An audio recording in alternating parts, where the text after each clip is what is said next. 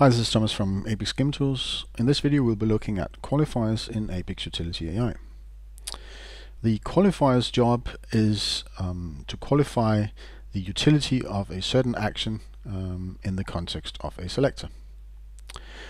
So each qualifier will score whatever its action aims to do with a certain score so that the selector can select between them. How the qualifier scores depends entirely on what the action it scores is. So for instance, if it's a qualifier that qualifies the action to attack, it will likely look at if it has enemies in range, if it has enough ammo, if it has a weapon at all, and so forth. If it's a qualifier for moving, it will look at the different options for moving and select between those. Score based on how much of a utility it will be to the unit to do that action. There are a few different types of qualifiers included with the Apex Utility AI.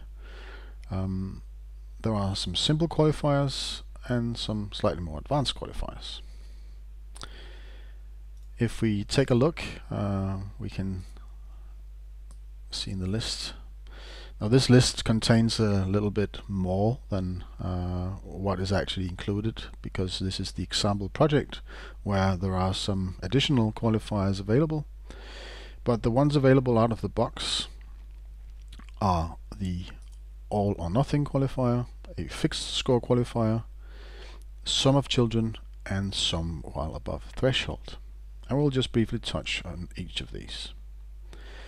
Now let's start with the fixed score. This is the most simple qualifier. It simply has a fixed score, as it says, so it will always return a fixed score. The AllOrNothing, let's just add it so you can see it. So it just has a fixed score that you can set, and this will be returned no matter what. The next option is the AllOrNothing qualifier. If you have watched the survival shooter video, you will have seen this type of qualifier. This qualifier relies on something called a contextual score, or several contextual scores, to produce its score. So it doesn't actually score anything itself, rather it delegates the scoring to its scorers. And it also has a threshold. So for this one, that means the AllOrNothing qualifier relies on all of its scorers combined scores to be above the threshold, in which case it will return the score. Whereas if it is below the threshold, it will return 0. So it is a binary qualifier. It either scores the full score of the scorers, or it scores 0. This type of qualifier is called a composite qualifier because it is made up from child elements or child scores. There are no scores included with Apex Utility AI, so all the scores will be something that you create yourself. We will be looking at an example in the code shortly. So let's move on to the next type of qualifier. We have a SumOfChildren. It is again a composite qualifier, so it has some scores. Now this one simply returns the score that is the sum of all of its child scores. Similarly to the selector we covered in the last video, highest score wins. That sums all of its, looks at all of its qualifiers. This one also sums all of its scores and just returns that score. And finally we have one called sum while above threshold.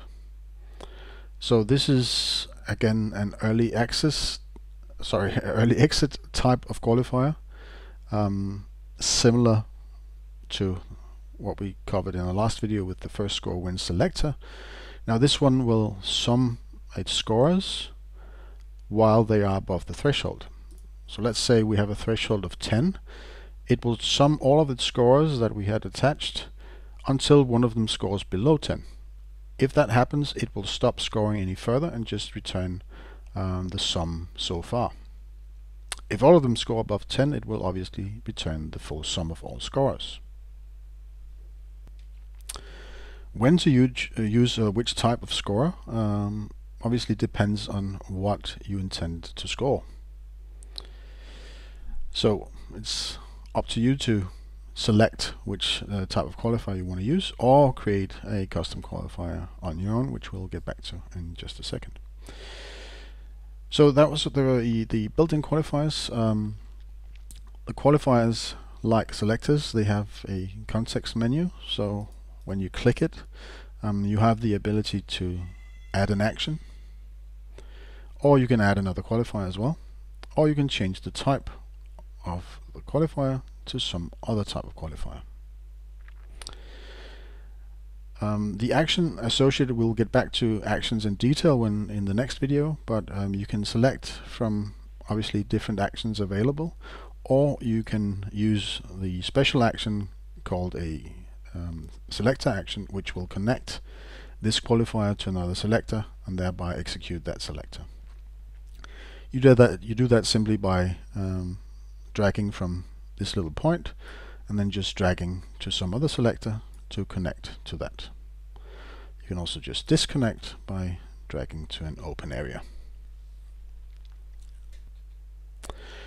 So let's switch to code view and see how you would go about creating your own qualifiers. Qualifier is, you have a few options. One is to derive from the qualifier base class, as you see here. When you do that, you have a single method to override called score. It is given a reference to the context, and this is what you will then use to score whatever it is that this qualifier should be scoring. Another option is to use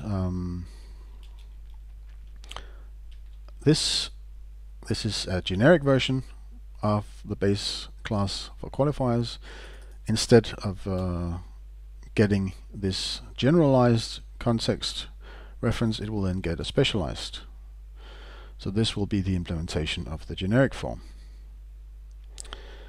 If you use the standard form, where you have just the general interface, you will need to cast your context to the concrete type of your context in order to use it, because the IAI context itself contains no properties or fields. So basically you would do like this, example context, and then the context. And then you can use this context cast to the appropriate type. So this is the alternative way of doing it. And why this is always another line of code, but it is actually a slightly more performant way of doing it than using the generic form. There is one last option, and that is to implement the iQualifier interface all the way. So instead of actually deriving from a base class, you could simply implement iQualifier, which will, as you can see, require you to implement a bit more. We obviously recommend that you just simply use the base class, as for the most part there is no reason to implement the rest of the qualifier. It is already implemented in the base class. Now, as mentioned, you get this method and you need to score and return a score, and the logic used in the scoring is entirely up to you. It can be simple, simply returning, as this does right now, a fixed score, or it can be more advanced, using utility curves and use return scores of a varying nature depending on the situation given by the context.